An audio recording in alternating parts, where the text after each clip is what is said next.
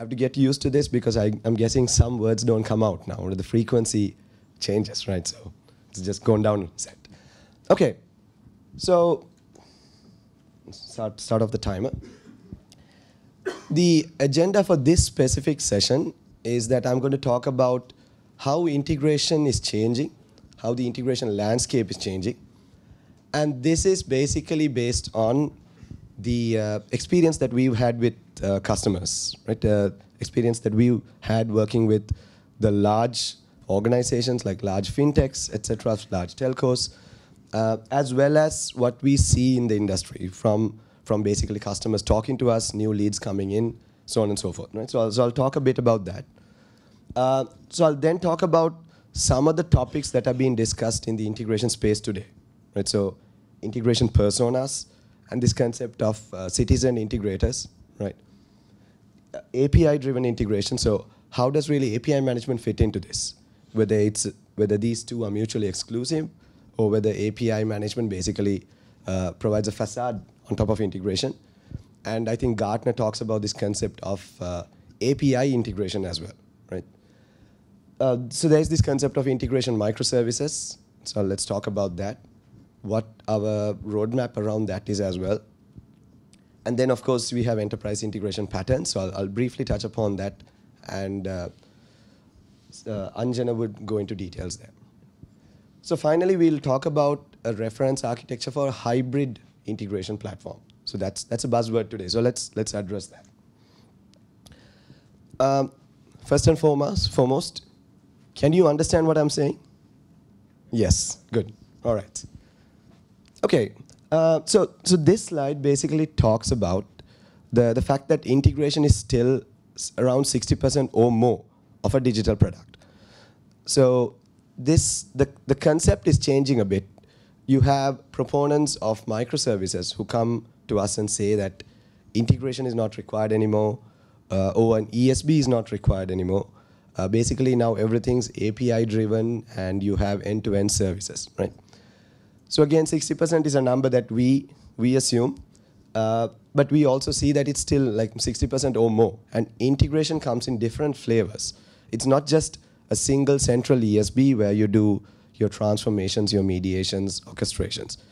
There are different flavors of integration, and that is how this basically comes to this 60% or more number, right? So I'll talk about that. But we also see that integration can be a source of competitive advantage as well, right? So integration, of course, typical integration is within the organization. You integrate your cloud systems, you integrate your backend systems, you compose various services into a combined service, right? But then integration would fit at different levels as well. So we'll talk about that as well. So this is a slide that I basically borrowed from Gartner, one of the analyst reports. So I'll just spend some time on this slide. Unfortunately, there's no pointer on that, right? So I'll just point it out. But so it's interesting. So the blue bar there is there's a pointer. All right. Okay, so green doesn't work on white, I guess. Okay, that's okay. All right. So even close by? No. Yeah. So the blue bar there is basically the environment today. And this is based on Gartner's survey of around 300 enterprises, right? And the green bar there is basically what they predict would happen in 3 years. Right? So you can see the first part is integration is moving from companies using third-party integrators, outside organizations to do the integration for them, to an in-house model. So the use of third-party integrators is dropping. So that's one. The establishing of a integration compliance center or integration competency center or a center of excellence for integration within the organization is increasing, right? So in the past years, we've had organizations who have a special ESB team or special integration team, but that concept is actually increasing as per Gartner. Lines of business basically handling their own integrations, or lines of business teams, is constant, right? So there's no change there. This concept of citizen integrators, and I'll talk about what that is, is basically increasing, according to Gartner. The concept of a federated center of excellence, so the same center of excellence, but you federate that governance model, so each business unit basically handles their own integration center of excellence. So that is increasing, which is quite interesting. Chaos in the integration market is increasing, obviously, yeah. And then others don't know. But what we gain from this, or what we extract from this, is one, that there is this concept of citizens integrators that is basically increasing. People predict that there'll be more, or there'll be less integration specialists in the field. There'll be more ad hoc integrators, or there'll be more people who just come in and try to do integration, right? So we'll look at that. This concept of centers of excellence for integration is increasing. So that means the concept of integration is increasing.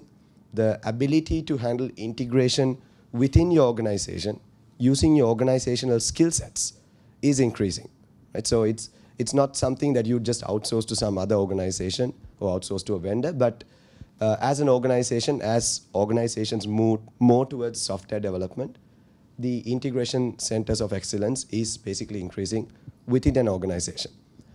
So we've seen lots of presentations out there where we talk about digital transformation, right?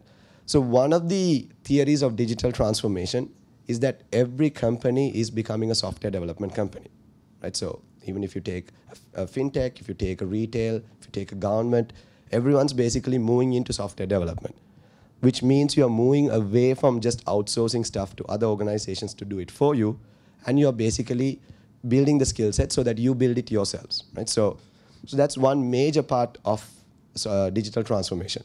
So as part of that, theoretically, you also need to invest in integration. So let's use that slide to basically come up with some evolution strategies for integration, right? So I've just jotted down some, and we'll be talking about a few of them in detail. So the first is, of course, you need to support newer digital business initiatives. So the organization or the CIO might come and say, we need to be a cloud-first organization. We need to be a mobile-driven organization. We need to get onto the API economy, right? So that affects integration and how that works.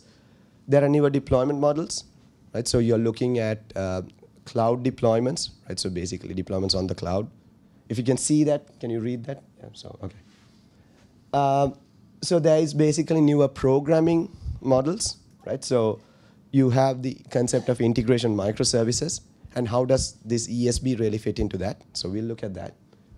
You have newer ownership models, right? So you have systems that would be owned by multiple vendors, not just a single vendor. You had systems that are owned by multiple cloud vendors, or basically deployed on multiple clouds.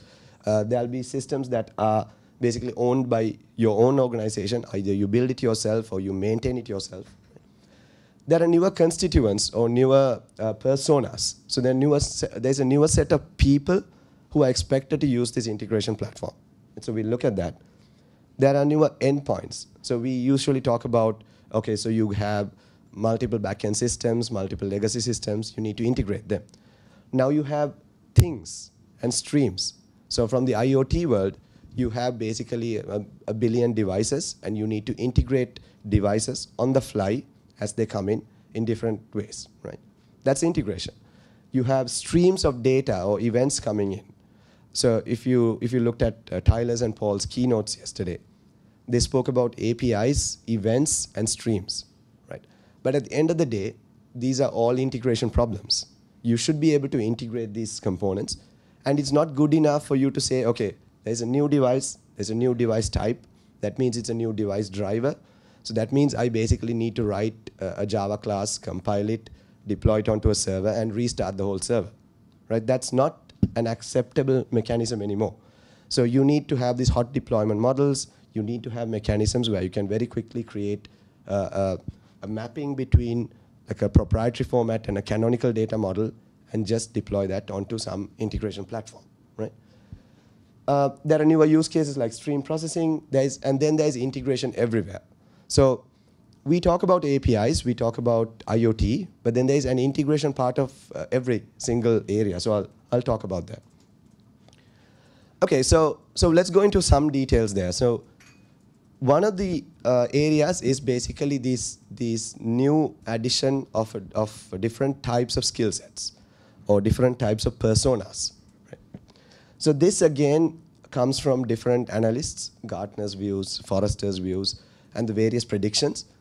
But we also see, or at least many of our customers who talk to us, also basically use some of these terminologies.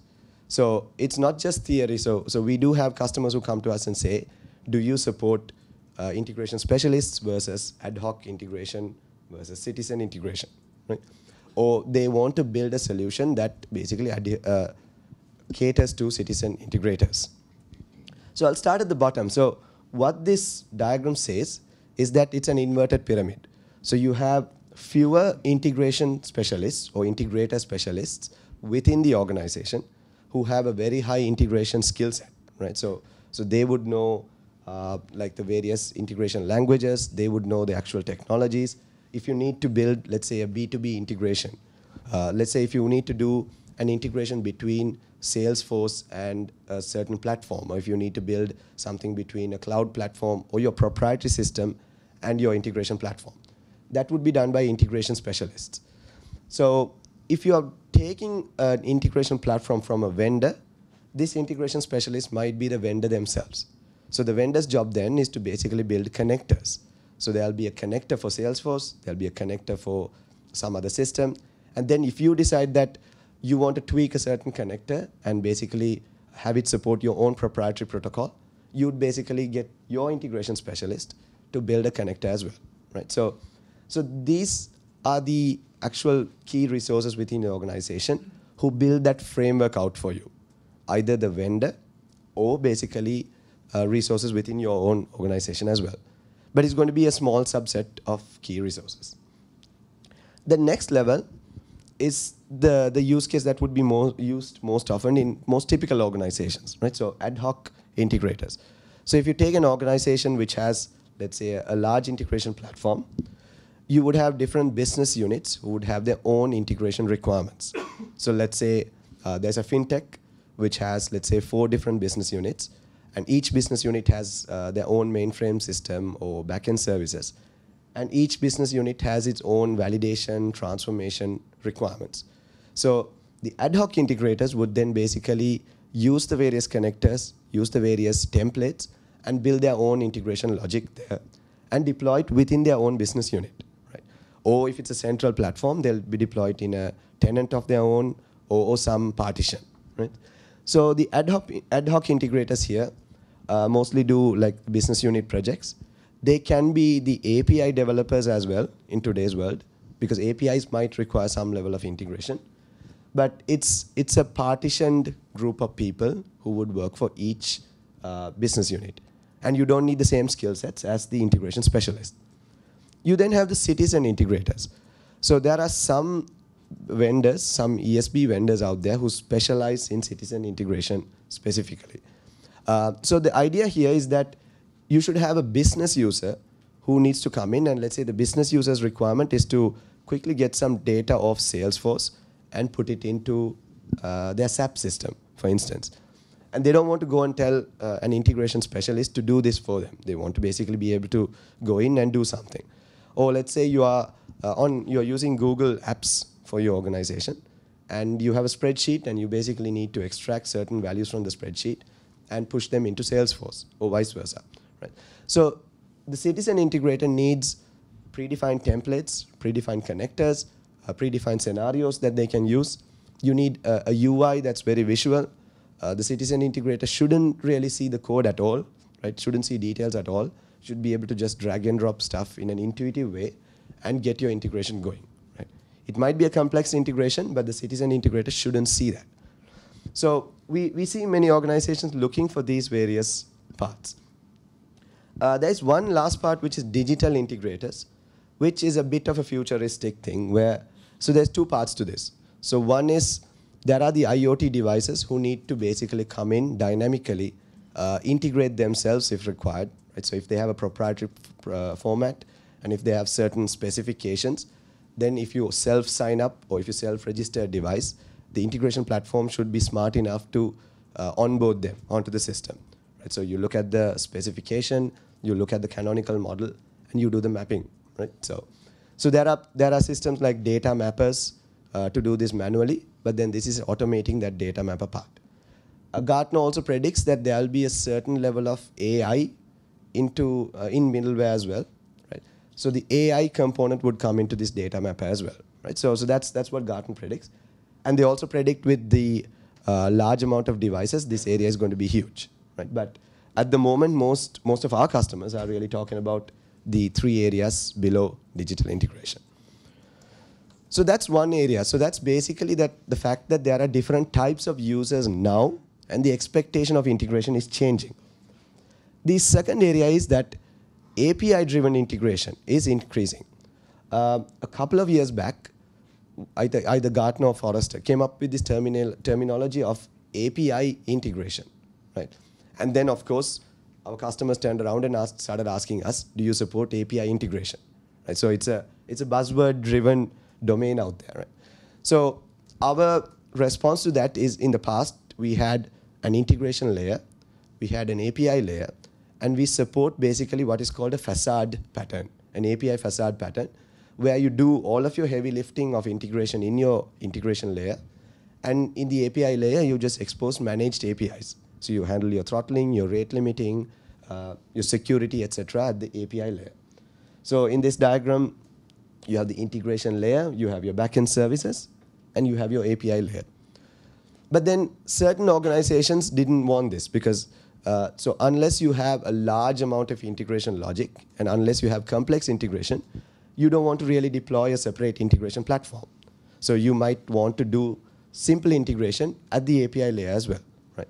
So our response to that was that you basically have integration capabilities within the API management layer as well. So I'm talking about WSO2 here. But so if you need to do, like, let's say, an XML to JSON, or if you need to do some kind of header validation, you can basically do it in the API management layer as well, right? Because the same underlying framework is used, and there are certain capabilities there. So our response to customers was that it is a trade-off.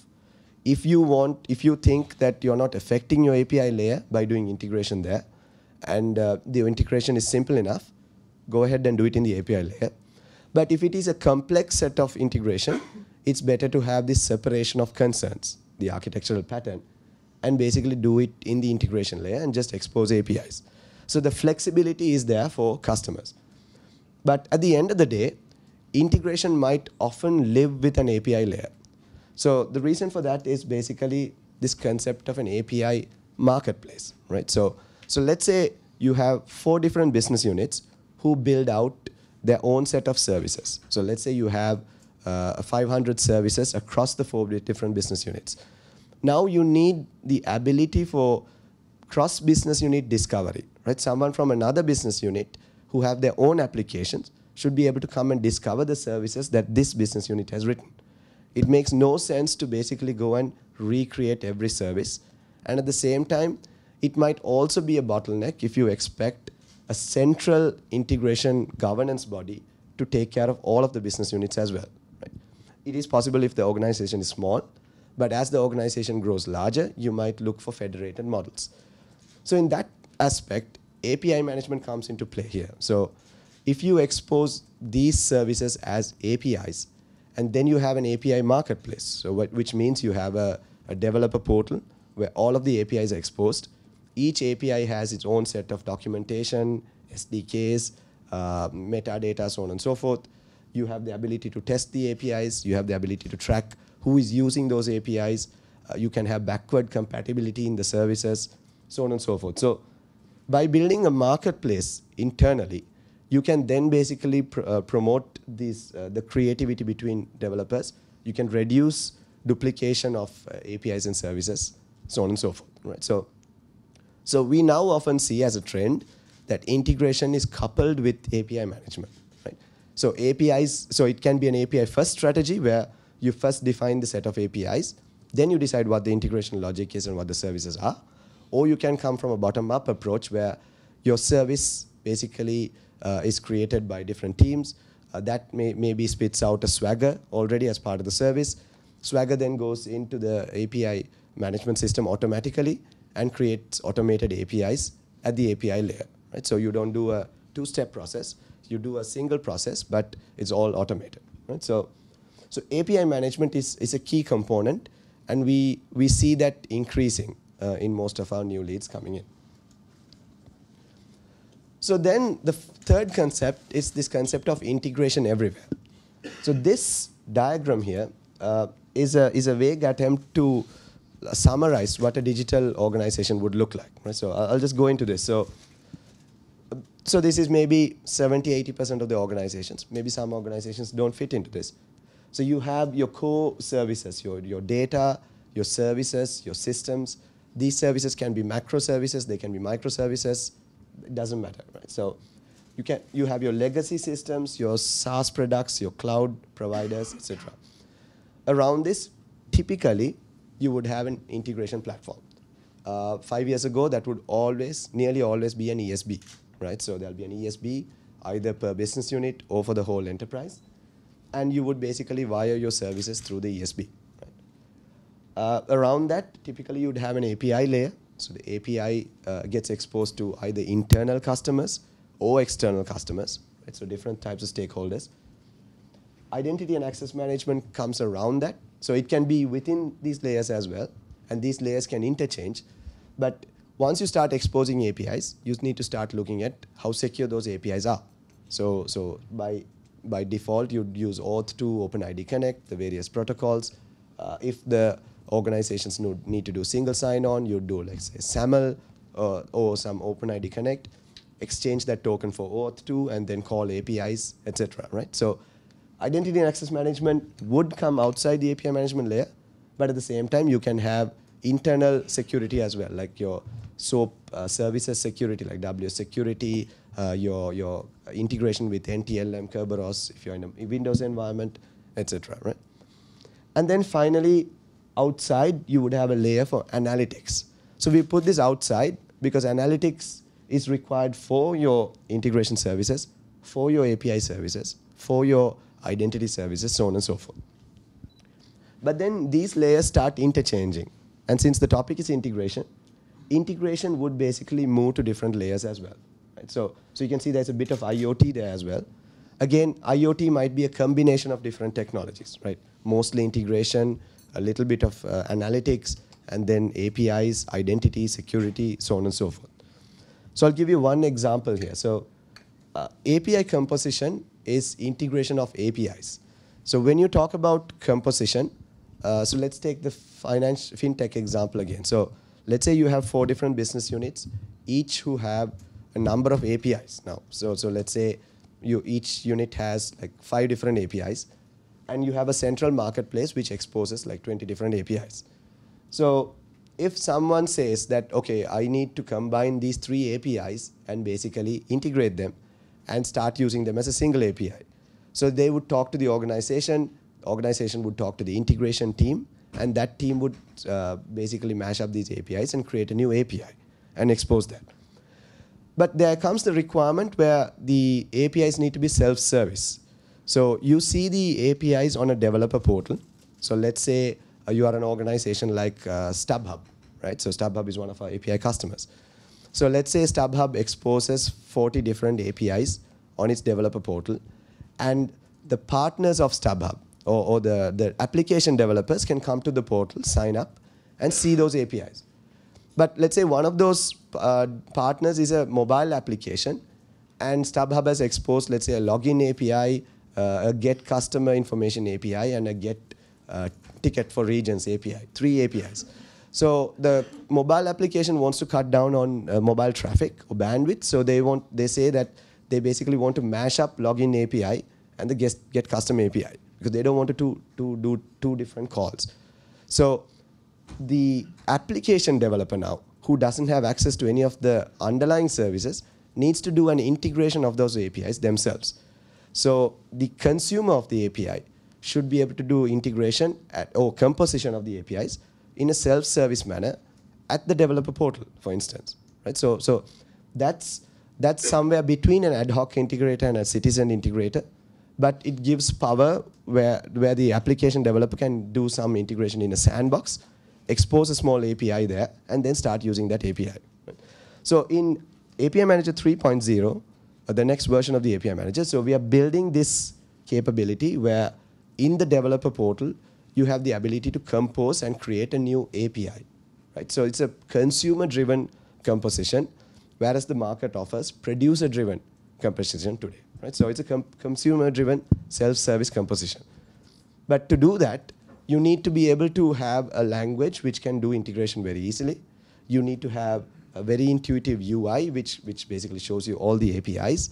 You need to have patterns and like enterprise integration patterns and connectors, which allows you to basically do these integrations. And the integration should be lightweight enough so that you can deploy it in a small container within a sandbox just for your organization. Right? So if you go one step further, if this is a full marketplace, the producer, the consumer now should be able to expose this API as a new API to different organizations. Right? So one example is, so we worked with telco. I spoke about a case study yesterday, actually, in Asia Pacific, the Asiata group, who built a marketplace. So they exposed integration APIs, they exposed like SMS APIs, location-based services APIs, etc. So telco APIs. So there was one organization who came and used those. They used a location-based API, they used the identity API, and they also used a Facebook API and created a new API and exposed that, which provides the status of any given customer. Right? So what happens is you get the identity from the telco API, you go to Facebook, get the profile information, and if anyone wants to see what mood this user is in today. Right? So if a retail organization wants to see, okay, so let's say the retail organization wants to see that Sam is getting engaged next week, for instance, and you can basically do a targeted marketing around that. So that's a specific API that is organization created and exposed to its customers, but they are not the core entity who created the base APIs in the first place. Right? So it's a full real marketplace example. So integration would be key in that area as well. So the final two slides, pattern-driven integration is a key component. Right? So you need to now have various patterns. Right? So if you're doing citizen integration or if you're doing ad hoc integration, it's key that you have reusable patterns which encompass best practices, which provides ease of reuse. Right? So patterns can be enterprise integration patterns. Right? So Gregor Hope has listed a set of enterprise integration patterns. So the ESB provides a catalog for that today, and Ballerina will also provide a catalog for that. Patterns can be connectors. Right? Patterns can be templates or scenarios that are reusable. So for instance, integrating Salesforce to Google Spreadsheets, for instance. That can be a reusable template. So patterns vary in the complexity, and that, of course, determines who can actually use the pattern, whether it's a citizen integrator versus whether it's an ad hoc integrator.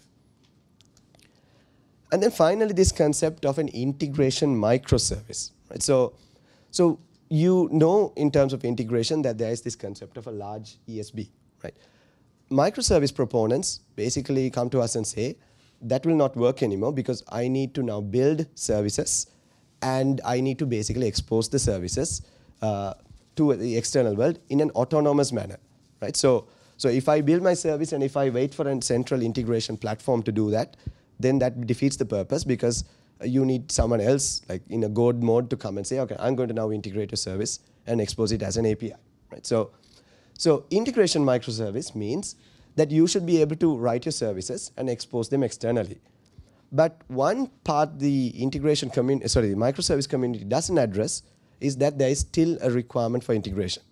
There is still a need to connect to SaaS provider. There's still a need to do transformation. There's still a need to compose various integration microservices into a consumable format called a mini service. Gartner talks about a mini service. So the idea is that we now can break down this integration platform, have the same concepts as microservices, but allow people to deploy their integration microservices very, very quickly. Right? So let's say if you have two services there, right, and if you have the need to do some level of API composition or service composition, you very quickly launch a container which can do this do your integration there, use your enterprise integration patterns, and then deploy that as yet another microservice in the microservice world. So in the microservice world, they also say that you can use multi-vendor technologies. You can use any technology you want as long as the APIs are consistent. Right? So all this means is you might have a JAX-RS service, you might have a Spring Boot service, you might have a Ballerina-based service there, and you expose a mini service to the outside world. Right? So this is where Ballerina fits in. So Ballerina would basically be the next generation of integration. And I'm not going to talk about Ballerina because there's enough and more sessions out there. But most organizations would look at a two-pronged approach.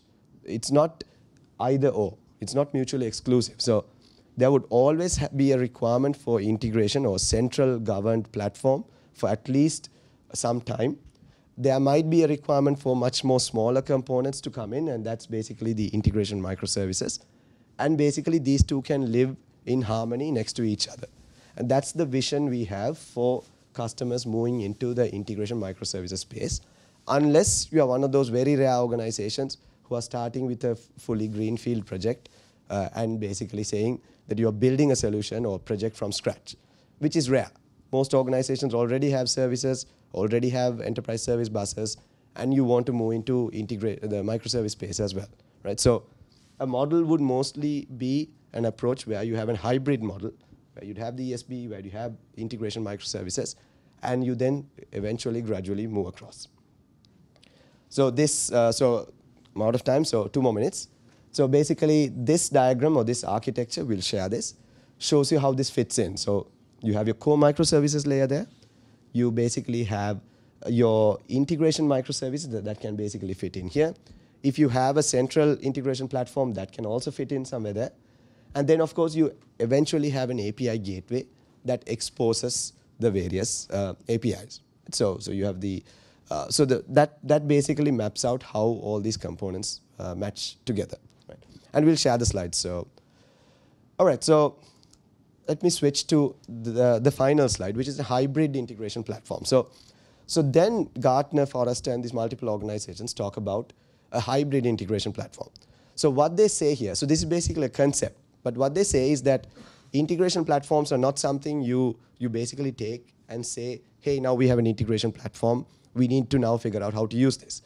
Moreover, what you really need to do is to figure out what your service requirements are, what your integration requirements are, what your current environment is, and how you need to bring in either one vendor's technology or multiple vendor technologies, or basically something you built in-house into this space. But there are different layers. There are the templates that are required, so connectors, enterprise integration patterns, regardless of what technology you're using, that is important. There are the different types of users, and you need to figure out as an organization which types of users you are planning to support. There are the different types of integrations. So we know about B2B integrations, B2C integrations, so on and so forth.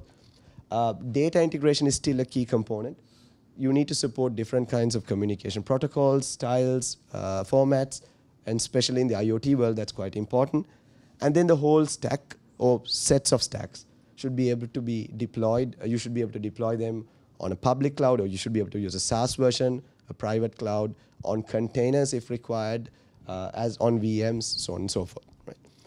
So basically, that's basically the spiel I had today. Right? So we spoke about the changing integration landscape. We basically spoke about various factors that is changing in integration. So including integration microservices, API-driven integration, the different types of users, and what basically some of the analysts out there propose as a hybrid integration platform. Right? So, but integration is key, and that's basically the bottom line here. So we will be having 2 sessions which focus on the integration platform we have today, the ESP.